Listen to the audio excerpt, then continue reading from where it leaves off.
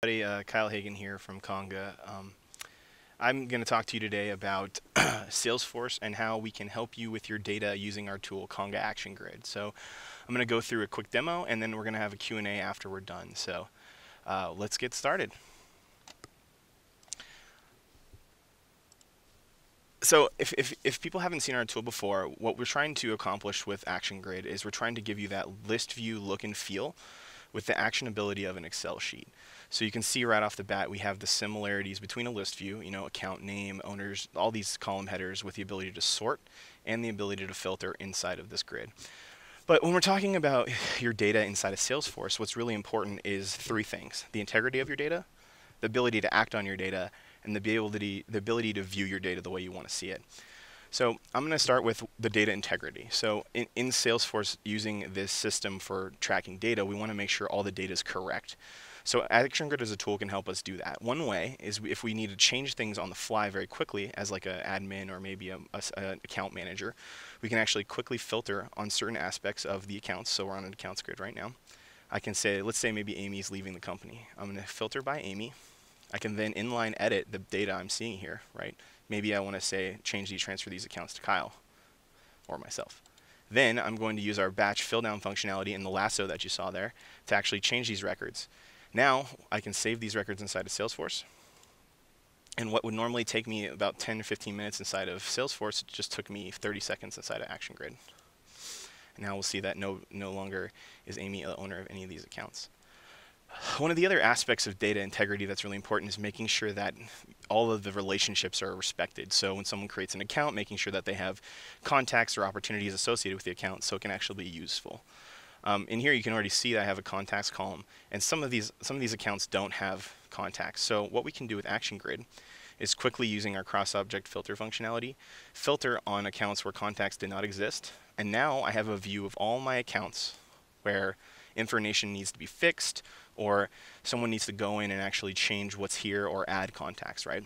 And from this grid, I can actually batchify the process of adding tasks by batch adding task or chatter to actually assign things to people to say, hey, come fix this, please change this data or fix this data, right? From the same very same view, I can actually create a view for my end users to actually be able to fix this data by filtering on a dynamic my filter inside of the owner column, which is going to show me just my accounts. Then by adding our reading pane over here. And the reading pane is going to be able to show us related records for the currently selected record on the left, right? So what I can do in here is I can actually add contacts in line. But that's still a little bit slow. So let's say we have a list of contacts for all these all these accounts, and I just forgot to do it, right? What I can do as an end user is click on a grid of contacts. Now we switched over to a grid of contacts, and then I can use functionality that will allow us to take an Excel sheet right here. I'll show you. Copy data out of the Excel sheet, click into a cell inside of ActionGrid, and then paste. And that's going to add a new record for each of the contacts that we had, respecting all the companies they have, right? So that can be a quicker way to add a bunch of contacts than going through each account in a row. This functionality is nice because think of it as a mass update tool where you can say have take backsies, right? Where if we don't like this data, we can actually revert it and it'll go back to where it was. But if we do have that data in line, as soon as we click the save button, and this is me using keyboard shortcuts, or sorry, paste. Oops, let me go back and give that one more time. Copy, paste. But anyway, when we go in and save these records, what will happen is we'll actually go through this normal Salesforce DML and actually hit all your validation rules, hit all your triggers, everything that's important to you that you've taken time to set up inside of your org to make sure that the data is, again, really, really clean and healthy. Another really cool thing we can do from this contacts view is actually batchify the process of doing things that normally take a while in Salesforce. One of the examples we can do is shifting gears a little bit. Let's say we're using campaigns to manage who we want to come to certain events or things like that. So what I can do here is select a set of contacts using our lasso functionality again. And I can actually use out-of-box functionality from the grid tool to batch add campaign members. So right here you can see I have a bunch of campaigns that are active, right? I can actually click one or more of the campaigns, set status for all the members, right? And then I can create campaign members. Had success, no duplicates or errors. And then if I open the reading pane here, you can actually see that now all of these people are part of that campaign. So what would, again, normally take me a while inside of Salesforce is something I can do from ActionGrid in seconds. Now shifting to an opportunities page, when we're talking about the addition of, like, creating batchifying the process of taking actions, which can increase productivity, we can actually use ActionGrid to manage opportunities in a very, very, very quick way. So let's say these opportunities here, and you can notice, there's conditional formatting here for things that we really care about, like high prices or high amounts, and close dates that we care about, and activity dates that really need to be focused on. We can actually see things on the right hand side too, like opportunity products for the selected opportunity. But let's say we want to add a new opportunity product to all 4 or all 5 of these or 6 of these opportunities, right? I can actually, again, use batch add functionality to add opportunity products by selecting a product, selecting a quantity, and even putting in a description and clicking OK. That'll create the the thing over here. So this will add the opportunities to all the opportunity products to all the opportunities on the right. Another way we can do that is by using our unrelated list technology, right? So if I click on the product picker here, I can actually show a list of price book entries that aren't yet associated with the opportunity on the left. Then I can select a few of these products that we want to add here, right? Like maybe they want a standard widget and they want to have premium consulting plans. Then I can actually, using the batch add functionality, add opportunity products to the currently selected opportunity by selecting quantity and going through. And now when we come back here, you'll see that those things have been added. We have a standard widget and the premium platinum consulting plan. So really quickly, we can actually go through and add the products. Normally, which would take a long time. So one of the other really great things we can do with ActionGrid to batchify the process of organizing your opportunities is we can do grouping. So much like a tabular summary report, we can take a column header and quickly replicate those reports by grouping these opportunities, right? One from a management perspective, or maybe an executive perspective, now we can act on groups of opportunities. Let's say we want to push things from the decision maker or from the needs analysis stage to the next step. I can select a group of these by clicking the grouping header. And now again, I can do the batch add chatter, batch add tasks, or even send emails out that will allow me to contact these owners and say, hey, let's move these to the next step. Let's do something here where we can actually act on this data and make it so we can move these into our sales process further. But one of the last things we want to talk about is data visibility. So being able to view the things that are important to you and making sure that they're interactable. So if we go back to the accounts level here, let me revert this data. We can actually see that on the right-hand side, now that we have this filter here, we don't see any contacts. Let me fix that. So we clear that really quickly. You notice how we're doing this stuff on the fly. It's not taking me very much time. Normally a list view, this would take pretty long time where you'd have to go into a separate area and change some filter settings. So what we can see on the right here is if we click on an account, like ABC Distribution Company, we can see the contacts like we said earlier. But if I click on this Opportunities tab, you can actually see that I have opportunities, and then in the same pane, I have their products as well. So in this whole area, I'm seeing 3 levels of visibility here, which can be really nice when you're trying to manage lots of different things at once. So if I click on an opportunity here, the products will change associated with the opportunity. And if I click on a different account, you'll see that changes as well. So when you're trying to view everything, if you're especially moving this into a process with our other tools like Composer or Conductor, you can make sure that the data that's going into your document is good before you push it into that merging process. So another way we can use data visibility is by making sure that things like call lists and lead lists for our salespeople have the appropriate information in the reading pane, or like something in like would be like a related list. So you'll notice as I click on these contacts on the left, you'll see that they have tasks assigned to them, and I can actually modify their tasks description here, which can be really important when you're talking about tracking data. So if I have things like an email that needs to be put in the description, or maybe I need to create a new task that said I left a message and here's what the message was, I can do that on the fly in this area here that lets me edit the description of this task. I can also add new tasks in line too. Just again, we're getting back to that mass functionality in a second. But these new tasks will have a description that I can decide. And then I can, create the due date, all that kind of stuff in line. So as we go through here, you'll notice this is really fast. Click and call. I can change the status to completed because it was a call. And then I click save, and that'll save that task in line here. So now we have a new task. I wrote this, that's the task. But let's say someone needs to create a bunch of tasks for some contacts that they've contacted today. To note that they've made a call, to keep track. That way when management comes and looks at these contacts or these accounts, they can see that there's been action on them, right? We can actually batch add tasks here as well. So if I do this is batchifying that task process like I was saying before from the opportunities and the accounts level. but I can assign these tasks to the owners, right? Or so me in this case. I can call, I can say it was a call, and I can say left message, right? So this is increasing the ability for people to actually use the CRM or Salesforce the way that they want to, and make sure that these things that normally take a long time and they're cumbersome don't really end up stopping people from using the system. So now when we go in here, we can see that I added that task to each one of these records. So another thing that's really positive about this is that if you have people that are already using page layouts because they like the way that the data is viewed on there, we can actually work inside of that system as well. So when I come back to opportunities here, if I come up to the top and click view to go to this page layout, a little snowman there for Winter 17 if you guys haven't seen that yet. And then you'll notice that after this page loads, we'll see this ActionGrid related list here. So some of the stuff we're doing from that opportunities related list area, we can actually do from here as well. Like, use the product picker or see activities that are currently selected from this opportunity.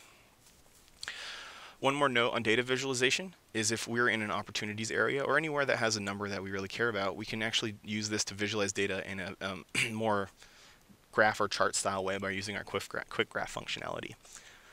So what we can do is we can drag a field here that we want to see, and we can actually display that field. Sorry. Right? So now what we're seeing is we're seeing a graph for all the opportunities amounts, right, with their names if we hover over them. So dynamically we can change that by selecting different records in line, and that'll show us different amounts over here. One of the more powerful things we can do here is actually group again. So if we group by stage again, what will happen is now we'll see a grouping totals. So we'll see grouping totals for closed lost, closed won, all the stuff we want to see visually that we can change dynamically on the fly. So when it comes to data visualization, the tool is meant to help you interact with your data. So I think that's all I have today, folks, and we're going to go into questions now. I think there's one or two questions here.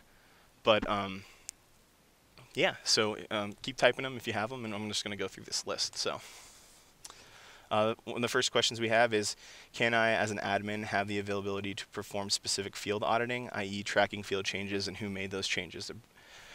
And thanks for the compliment, by the way. He's a brilliant tool. Yeah, so what we can do here is there's a few ways we can actually track changes in ActionGrid. We have access to all the fields that you normally have inside of Salesforce, right? So if I go to this configure area, right, this is going to be where I can change and add things to the grid. There's two ways that we can do tracking. If you have, if you want to do just basic tracking, we can do last modified by and date to see who is changing the data last, right? That way we can say, look at who made the last modification and what date they made it on. But another really cool thing we can do is if you have field tracking on, you can actually use chatter and see that in the related area in the reading pane to see like what types of changes have been made on the account, or in this case the account. So you can actually track that stuff using chatter as well, which is a really powerful tool, to be able to say who did what, and this is how we do stuff internally to track like changes in accounts and licensing and opportunities. So another question we have is, do you need to be on Lightning? Does it work with Classic? And yes, this tool is just using Visualforce page. That's why we can put it in things like a Salesforce tab or in a page layout like I showed you earlier. It doesn't require you to be in Lightning at all. It just goes wherever a Visualforce page goes and can exist. So there's not any limitations on where you can use it or like in what systems you can use it. We can even do things inside of portals or communities as well, as long as you set up the sharing rules for the Visualforce pages and the tabs. All right. Another question we have is regarding the AG in the related lists of an object. For instance, in the accounts object, we have several related lists associated to the account. Can you have an AG for each one of those related lists? So if I understand this correctly, I think what you're asking for is, let me see. So I think what you're asking is we can have several related lists over here, right? So if we have this is contacts, this is opportunities, right? So we can see all of those in this reading pane area using the same functionality that we normally do. So if we click here, you can actually add related lists to the reading pane. So we could do, cases or any types of like, orders we have for this account. We can add all that stuff in here, and all it requires us to do is change that stuff from the configure area. So yeah, so the functionality is there as well. If we want to do something on a page layout, let me go back to that page layout area. We just do it a little differently. So in our ActionGrid setup, we have wizards for creating these Visualforce pages. One of the wizards will build you these top-level Salesforce tabs that we have up here. And another wizard will actually build you these related lists, right? And so these related lists here are, once you've built them, they're a little bit static. You go into the Visualforce to change them again, or you can use the wizards to make new ones. But these have the same functionality that we'd have on a normal grid, where we can actually click here and add related lists in the reading pane for these as well. So if I go to this, if I go to this products, and let's say we have revenue schedules for these products, we can see those here. Or if I go to quotes, I can see quote line items in the reading pane as well. So everywhere you have a grid, you have the full functionality of the grid, which is really nice because you're not losing functionality anywhere you go. You kind of maintain the same usability wherever you decide to put these. One other question is how the licensing works. So one of the things we do is we have a per user per license, or a per cost per user per year. So basically you pay for a year, and we have 10 license, up to 10 license minimum that you go through when you go through the purchase product. But we can, if you have any questions about that, we can have you set up a call with the salesperson, and hopefully we can get you figured out for the costs and things like that.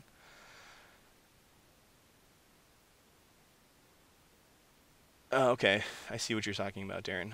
He says, Darren's clarifying his question from earlier that says, for related list question, I was trying to picture AG within the existing native Salesforce related list of an account. So, so different than the way we do it here, right? So if we have the related section, which we don't have.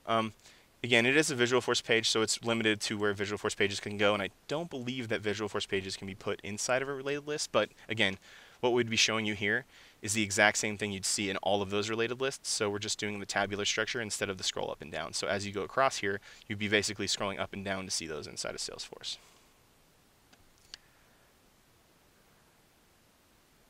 Yeah, exactly. So in Lightning, he said the details section of the layout. Yeah, that's true. So the way we have it now, it's just the Visualforce, so it goes into the details section as a Visualforce page. We are working on a Lightning component that will help people use it with a normal native app builder, so you can just use it as a component instead of using it as a Visualforce page. Someone else had a question about deleting. So you can actually delete things as well. So that's a function we have turned on. So if I didn't want this opportunity, we have the ability to delete from here as well. So if I delete that, it'll go away. It gives you a warning because deleting can be scary sometimes. So that's always a good thing too. You're stopping people before it gets too far. I think the component's coming out by December, but I'm not 100% sure. But that would be something you could set up a call with one of our people to actually talk about. Yeah, mass delete. So, sorry, Maria asked about mass deleting. You can select as many records as you want, and since we're just using the actions here, you can actually delete as many records as you have selected. All right. I'm not sure when the recording of the session will be getting out. Probably by the end, probably by tomorrow. So it'll be there, pretty available, pretty quick.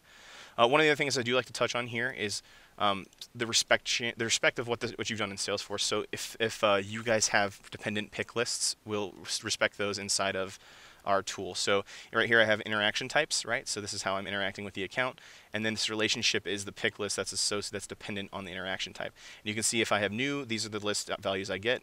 If I have existing, here's the list values I get. So as we go through here, we respect all your dependent pick lists and record type pick lists as well. So yeah, let's see, any more questions at all?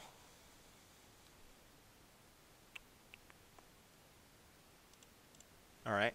Well, as for some more functionality that I think is really kind of interesting too, one of the things we can use this tool for is to do really creative mass updating. So normally mass update tools are meant for changing a bunch of data at once, but let's say that we're on an opportunity, right? And what we want to do is we want to push a bunch of opportunities out 1 month. So using ActionGrid formula fields right here, we can actually create a formula that will do something like that. So I can say I want to create a formula that's formatted as date. This is going to be close date update. Then I'm going to select the field from our formula chooser, which is going to be close date, and I'm going to add a month to it, right? So all I have to do is click that and type 1. There's a lot of functionality in the formula and conditional format builders, so if you want to use our helpful tools, you can, but also you see it uses JavaScript, so if you're a savvy JavaScript user, you can write crazy things in here. I'm going to click apply, and what that's going to do is it's going to create that formula field on the right here. So, what I can use this formula field now to do is, let's say I want to move these 4 opportunities to the next month. I can actually batch edit and mass update in order to use that formula I just built to actually update those values inside of Salesforce. So if I click OK here, it's going to do what a mass update tool does and actually change those. So now they're all a month out. So that can be really helpful when you want to do dynamic updates. Instead of just updating everything to the same value, you can use a formula field to do updates on the current value. Which is kind of a powerful tool. And then if we are done with that formula, we can delete it or we can keep it as a separate view we want to have. So one of the cool things about ActionGrid is that we have the ability to save views, much like list views, which means that you can share them with certain users and you can put them in different pages and you can have different people seeing different things inside your system. Yeah, so there's a good question asked about functionality or feature security. So deleting records, what if you don't want people to be able to delete records? I'm going to delve into the admin area of ActionGrid real quick. This is that setup area I was talking about earlier. If we click into one of the objects on the left, you can see that we have a fully functional suite of wizards and account features and field securities and things like that. So if I go into our global defaults area and go to feature security, you can actually see that all of the features in ActionGrid are here and they're all able to be enabled and disabled on the all users, profile, and user level. So if I wanted to turn batch delete off, I could turn it off, and then I could go into the profile and I can actually turn it on for sysadmins, so only certain profiles can see it, or I can turn it on for specific users that I want to see it, right, or be able to use it. And so, yeah. No, as I was saying earlier, there's no limitations. Someone asked about classic Salesforce. Is there any limitations again? No, there's no limitations. Since all of the functionality is coming from the Visualforce page, there's nothing that is limiting you when you're in Lightning or outside of Lightning. So if you can load a grid as a Visualforce page, you can use all the functionality of the grid. It's okay. No, that's fine. That's cool. So does anybody have any questions about anything else, or have any questions about it? We work with standard and custom objects, so you don't have to worry about that. You can see in this list here of objects, there's every object I have in my org. So the Conga specific objects, the ActionGrid specific objects, and the standard objects out of box. So you don't have to worry about it, not working or working with certain things. And to help on that kind of front of, this is a new tool, it's similar to list views, but it's not a list view. We actually have things that can help you move a system into an ActionGrid system as opposed to just having to do it on your own. As I said before, there's these wizards here that you can use to actually build out ActionGrids without having to know any Visualforce at all. You can actually convert list views you already have into ActionGrid views, which is really helpful when you're trying to move people into a new system that's similar but different. And from this top level in the global defaults area, we have the ability to convert reports. We have the ability to look at your org and see which stuff you're using most and build grids out of it. Or we have the ability to change over a Salesforce app into an ActionGrid, which will take all of the list viewed objects available for a list view and turn them into ActionGrids with all of those list views as ActionGrid views. So really powerful stuff here when you're talking about translating an org over. We can make it really, really easy to do. And with the import-export tool, if you're an admin working at a sandbox or anywhere else, you can actually move this stuff you've built with ActionGrid into your production org without any worry at all. So that's really helpful when you're talking about not having to use change sets and things like that. Our tool is internal to itself, so you don't have to worry about all the confusion of moving everything around.